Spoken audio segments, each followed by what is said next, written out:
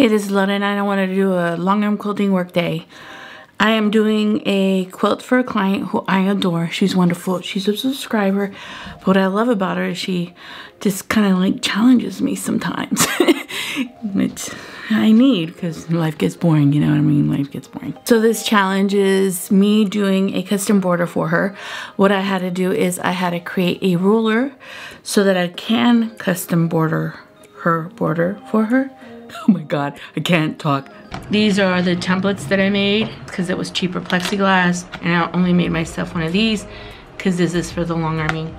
Some of the materials you're gonna need transfer paper. I cut like 4 or 5 sheets trying to get the length of the border of my client, but on transfer paper, I used Scotch tape to tape it together.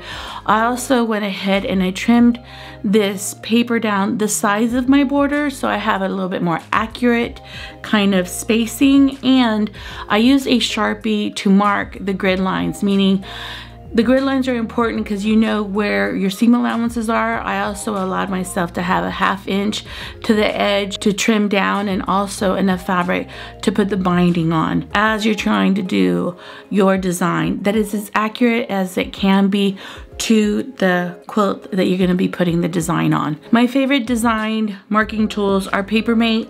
It just writes so smoothly and the lead doesn't break on you, which is annoying. They look like this. I love these. It's 0.7 millimeters. They write real beautiful. It transfers the mark really nice. They also have a colored series which you could buy different colored leads for different things you're gonna do. I love these, okay? They're my favorite.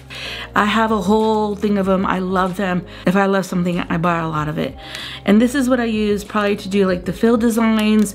This is what I use to mark my line designs. And I use a Sharpie line to give me the grid marks of the quilt.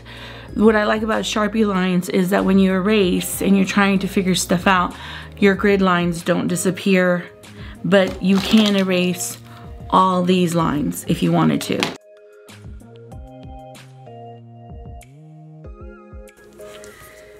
A 1/2 inch distance.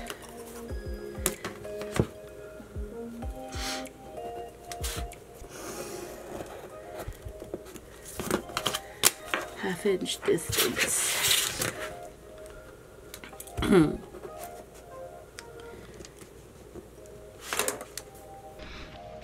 Isn't that beautiful?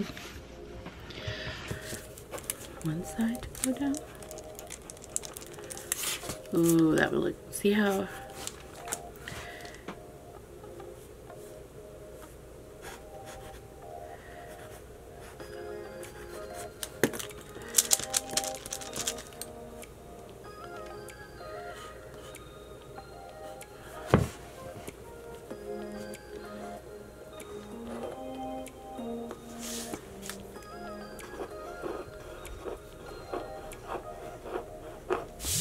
So this is like a quilting design I could quilt in there. Drawing and erasing and even redoing another transfer sheet of paper is so much easier than unstitching and taking everything apart and even unmarking a quilt, because you have to wet the quilt, you have to spray the quilt, and then let the quilt dry. And on paper, it's just an easy do and an easy restart. So that's why I do it this way. Ignore. Let me clean it. I've already started. I'm in a weird funk. I've been in a weird funk since last week. Funky chicken. I don't know what's wrong with me. Funky chicken. I don't know what's wrong with me. I want to finish this quilt for one of my friends, and I am marking a custom quilt. I went ahead and made some templates so that I could mark the quilt, and then I'm here on Adobe Illustrator doing a different template for the inside here. And I also had something to show the client because I am putting this on her border, and it's a custom border. And I was just playing different designs, different shapes, like this in the center or this on the outside. All right, so my favorite marking pen, That's a water soluble. This is air erase, and sometimes it doesn't erase, but it does erase. And I bought these at Joann's. I buy a whole bag of them and I get 50% off. And these are some of my favorite. It marks quickly, but I'm also gonna share a couple other pens that someone says that they mark just as well and they work just as fine. One of the marking pens that I have used before are these. They're really fine pens. They work great, but it takes a bit for the mark to show, and I'm impatient and I'm in a hurry. Now let's talk about the real so fine marking pens, and the reason it's just the pen is so fine. But here, you could barely see that marking line, and it does take a bit for you to start to even notice it. And sometimes you have to go back and forth for it to finally show. And I find that as a very wasteful amount of time. And a friend of mine told me to try this one out. This one. She marks really well. It's okay. It's you know, she just marks. You know, she just marks. See, you can still. I may do a real one time down.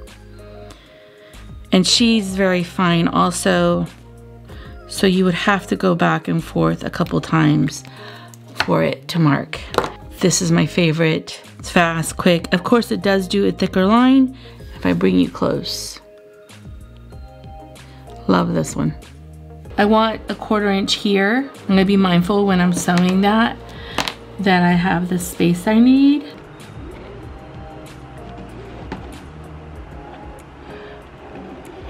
So when I'm long arming it, I am going to mark. And I want a point. And then what I used is this little groove area. I don't know if you can see that. I used that to know where to start my next line. Then the same thing here.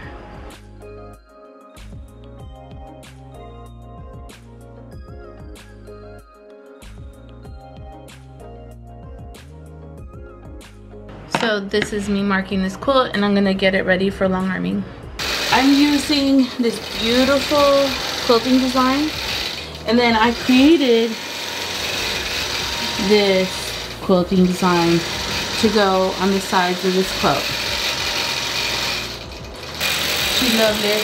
I have it a little bit more densely quilted. Now I still need to kind of like fix some of this and kind of clean it up a little bit. I'm having some problems with my manual quilting.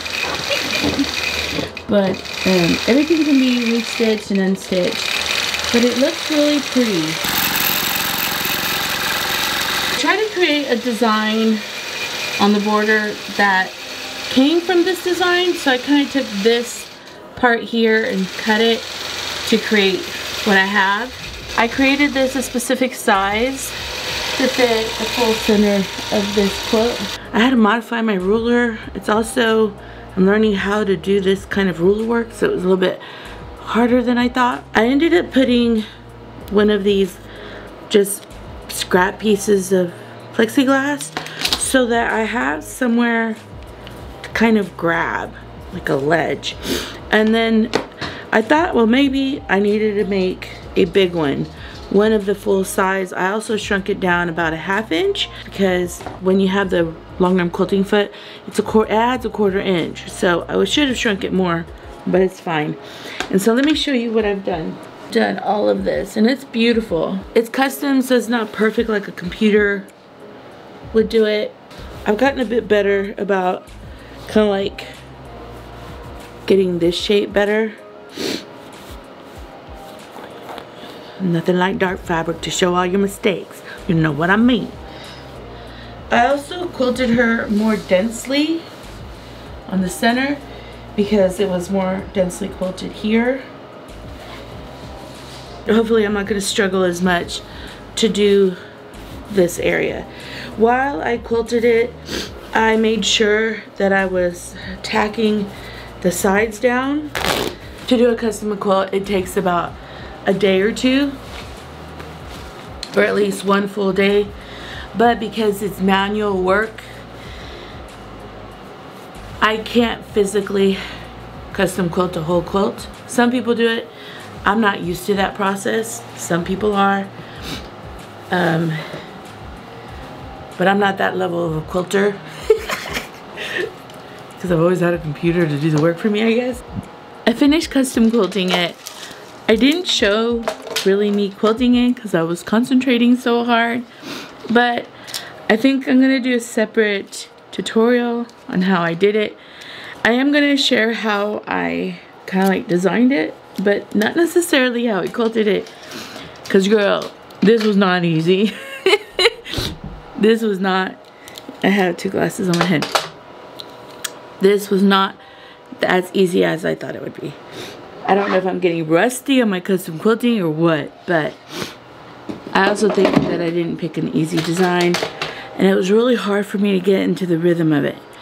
And so, but let me show you the quilt, okay?